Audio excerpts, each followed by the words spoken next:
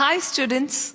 Students, we have learned earlier that all organisms need food, water and oxygen for survival. Isn't it?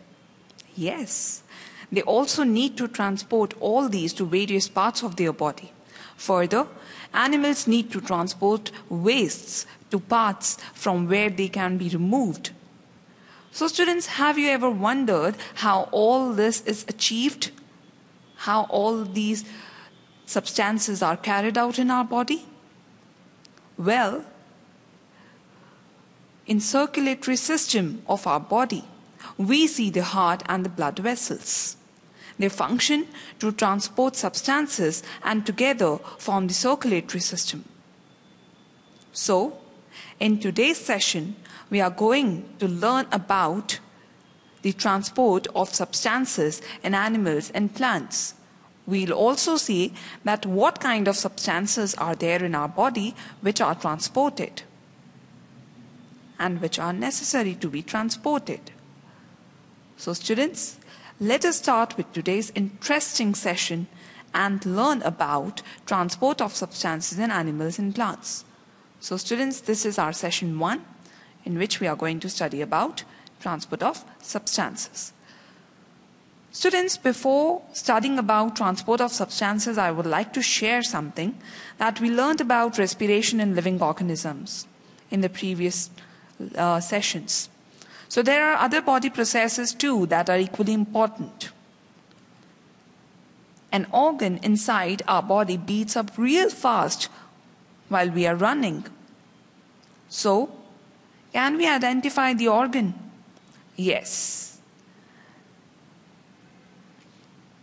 Well, you need to think about it. The air taken in while breathing needs to reach every nook and corner of our body. This is where circulation comes in, and our heart plays a very important role in it. Even plants and other organisms have their own way of transporting substances within their bodies. Besides air, there are other substances that also need to be transported in a living body.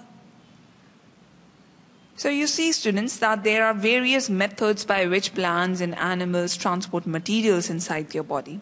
Our body generates a number of waste products while carrying out its various functions. So these need to be removed regularly or it will harm the body. So this is the task of the excretory system. So in this lesson, we will study about circulatory system and excretory system as well. But before stepping up to the excretory system, let us first learn something about the transport of substances.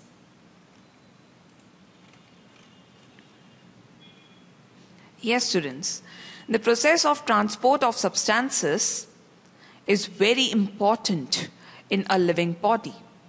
This ensures that the different organ systems of the living organism work efficiently. So basically, there are many such substances which needs to be transported in the living body, because this will ensure that the different organ systems of the living organism work efficiently. So students, let us see what substances or which substances are there to be transported, which needs to be transported in the body. Yes, the following are some of the substances that need to be transported. So first of all is the food. Food to all the cells where it will be broken down or oxidized for the release of energy. So food is one such substance which needs to be transported because it breaks down, the food breaks down into smaller components for the release of energy. Second substance which needs to be transported in a living body is oxygen, which is required for the oxidation process.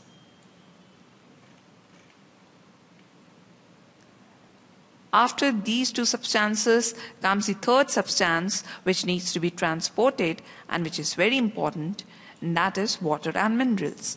Water and minerals which are required for proper functioning of the body of an organism. And lastly, waste products. Waste products formed as a result of life activities which needs to be removed from the cells and the body.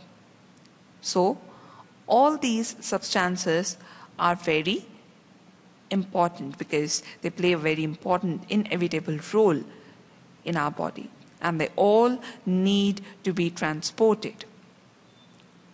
So students, mainly oxygen is transported by the main system, which is the circulatory system, in which red blood cells play a very important role.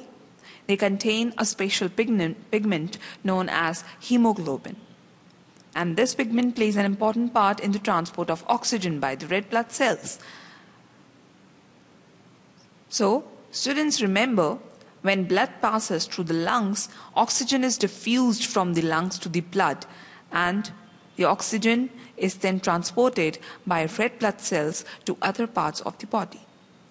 And along the way, as it passes the other cells, it gives up the oxygen to these cells which are undergoing respiration.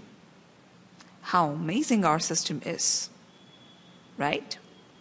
Students, the main transport system used in transporting carbon dioxide is the blood plasma.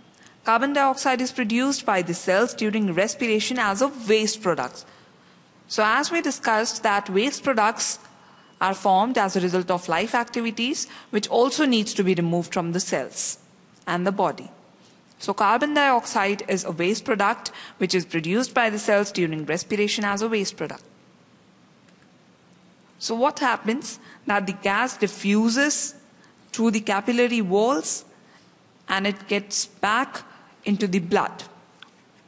So when the blood plasma carry most of the dissolved carbon dioxide back to the lungs, in the lungs carbon dioxide diffuses out of the blood and is expelled out with the exhaled air. Besides oxygen and carbon dioxide, the blood also transports the digested food, hormones, and urea. So, all these substances are very inevitable and they need to be transported in our body, right? So that it can ensure that different organ systems of the living organism is working very efficiently. Right, so that was all about the transport of substances. Now, let us study about the new topic, a very important topic in today's session, and it is the transport in animals.